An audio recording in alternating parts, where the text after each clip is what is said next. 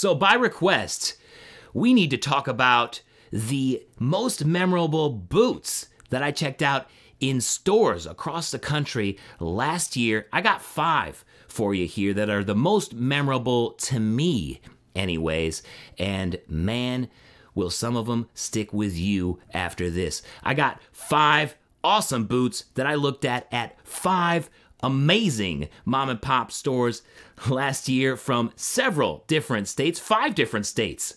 We got no repeats in this, so let's go over it and get into it. I'm just here to connect ya, and then I'll be on my way.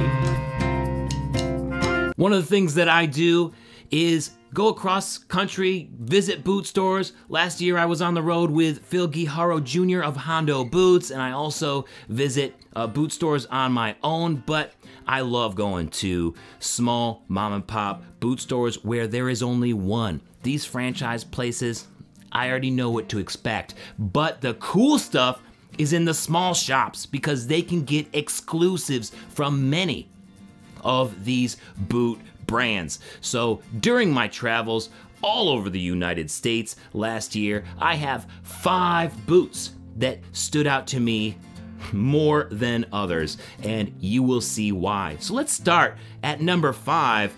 Let's go to Pleasant Hills, the Western Experience in Rogers, Minnesota, where I checked out the Corral Gnarly Fish Skin Boot. I mean, look at this thing. Look at what Corral is doing. So that is fish on the foot and the counter, and you can see how gnarly those scales look. But the gnarly doesn't stop there. In the tops, they have like burlap inlay and all of this weird distressing. They also have a hybrid outsole on it, and they look gnarly for sure. Both the tops and the foot as well. Very, very memorable. I didn't see another boot like that on the trip. So if you guys are interested in learning more about that, head on over to Pleasant Hills, the Western Experience in Rogers, Minnesota, or I believe their website is phsaddle.com, I think. So definitely check them out. Great store with lots of cool boots, and leave it to Corral to make something gnarly like that and just own up to it and call it gnarly, right? You gotta love it.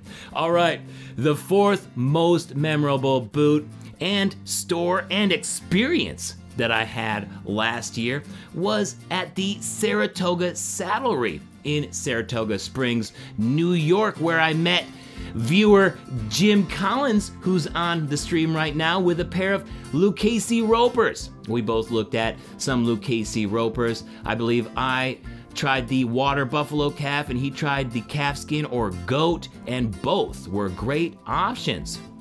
So Lucchese is doing some different things now, and they're starting to focus their efforts more online, and some of the quality here with these Luccheses were a little bit different. They did have pigskin lining, if I remember correctly. Those ones were still made in the US, but you know, Lucchese is starting to pull back from the retailers and some of these small shops. So they're starting to try to compete with Tecovas a little bit more and selling their boots online more and more. And that was one of the complaints at Saratoga Saddlery there when Jim and I visited. And thanks again for visiting with me there, Jim. And if anybody else is around when I'm around those boot stores, then I'd love to have you as a guest as well. But Lucchese, definitely interesting in the choices that they are making, and a lot of the choices that they are making aren't making the small mom and pop shops very happy. So who knows how much longer you will be able to get Lucchese's from those small mom and pop shops. Hopefully they make a 180 on that because those shops definitely love their Lucchese's. Now, let's head on over. It's thousands of miles away, maybe just 1,000, to the Midwest and go to Young's Western Wear in Valentine, Nebraska, where I checked out the Olathe RS1 with those beautiful metallic gold tops. I mean, geez, are you kidding me? Also that rawhide heel counter, a beautiful cutter toe, but those metallic gold tops, are you kidding me? Such a memorable boot. How could you forget a pair of boots like that? In fact, they were the only pair that I could find on the shelves there. So they went fast, or else Olathe was like, this is a ridiculous boot. Why should we continue making it? I only saw an 11D at Young's Western Wear there in Valentine, Nebraska. So if you are interested in getting it, definitely call them or visit them online. I believe their website is Discount Western Wear. Something like that. It's way different from what their actual name is. They definitely went for the SEO, search engine optimized name there.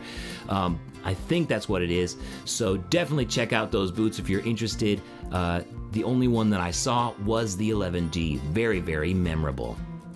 All right, now let's head back east for a second to Higginsville, Missouri, and visit Klein Schmidt's for their Fenolio Lizard boots. This was on the first day, the first store that we stopped at on the Hondo Tour number 2022, and just a beautiful gray vintage color lizard, and it looked like a J-toe in the store, but they told me that it's actually a snip toe. Still, it is a beautiful look with a leather outsole. Of course, Fenolios are made in the USA, and just look at how good that boot looks. Such a memorable boot with that lizard, the color, and that toe shape.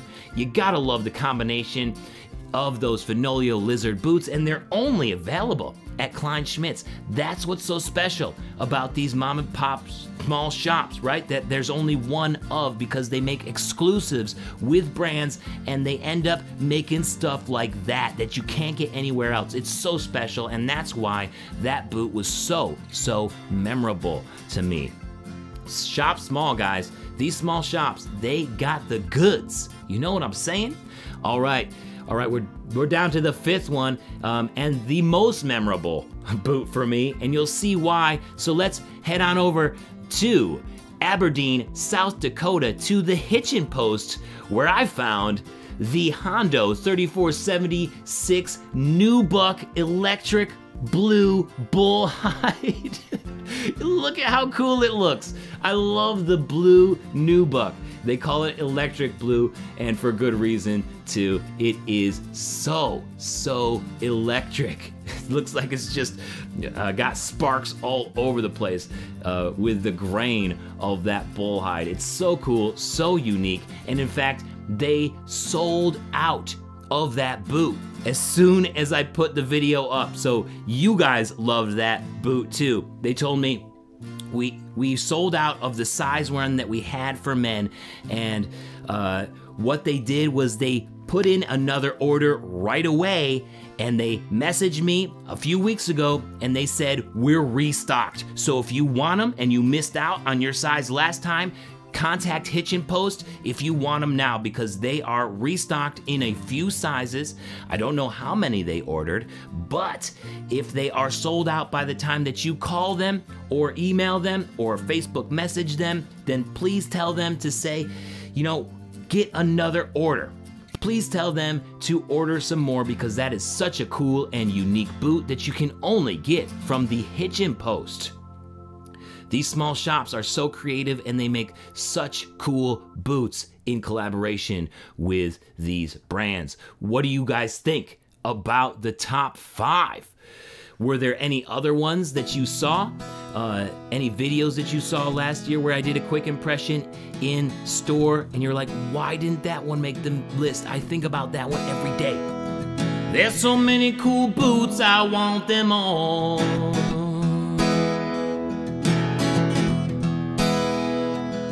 And when I do, I'm sure to shop small. Shopping small for those really unique and memorable boots. Visit your local mom and pop Western wear shop today. Or find a favorite online.